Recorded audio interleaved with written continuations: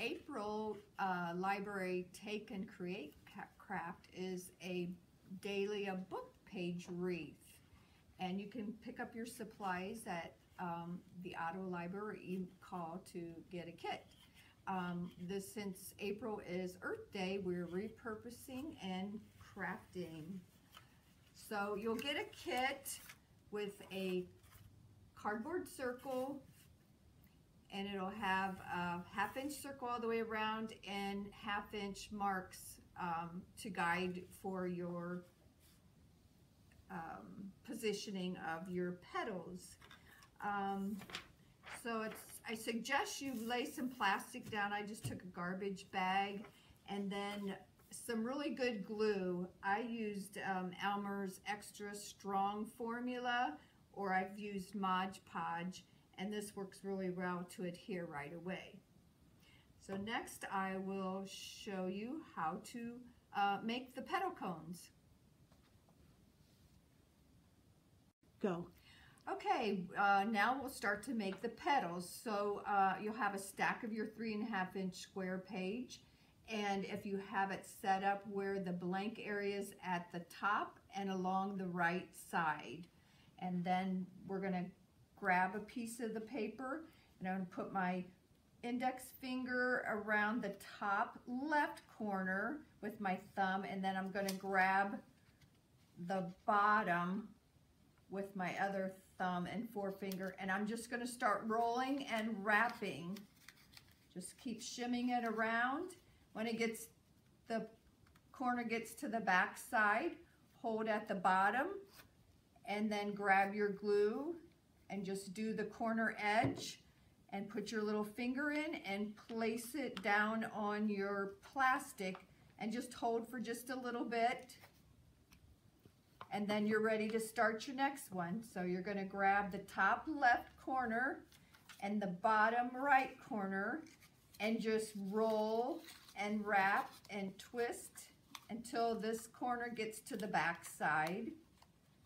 Then hold it at the bottom and apply your glue. Put your little finger in there and hold it down on the plastic for just a little bit. And then we'll go on to the smaller. Okay, then we'll take the stack of the 2.5-inch book pages with the blank side on the top and the right again. And so grab the top left corner with your forefinger and thumb, and your bottom right corner with your thumb and forefinger.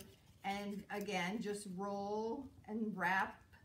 When that corner gets to the back, then we'll add the glue, and you'll just put it down on your paper, and it works to put your pinky in there to just hold it for a little bit, and then you can start on the next one. If your forefinger doesn't work well, you could try your pinky and your thumb on the top left, and the bottom right, use your thumb and forefinger and just wrap it and shimmy it around. And not all petals are going to look the same. I mean, they're going to be close, but they may have a little variation to them. And then also put that down on there for the glue to dry. If your glue doesn't stay, you just try it again and hold it a little longer. And that's why we have the plastic under there, because it can get a little messy. And another way, if you don't, if your fingers aren't working as well, just take the top left corner and roll it down to the bottom. And as long as you then put your little pinky in there, and as long as you get that corner to the back, so you can add the glue and then lay that down on the plastic. Okay, now we'll glue the petals onto our cardboard circle, and we're going to glue between the outer side and the circle that I've penciled in. So if you kind of squish the bottom part of your petal and apply glue on the back. Then we'll lay that in down there, and it only need about an 1/8 inch in between the petals. So just continue with that whole row around there.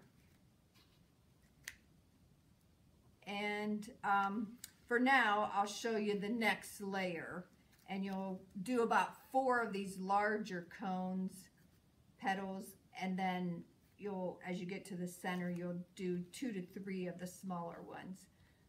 So I'll just keep applying glue, and so in between these two and where that 1/2 inch mark was, just bend about the same amount of glue for that row, and then you'll just keep doing that row,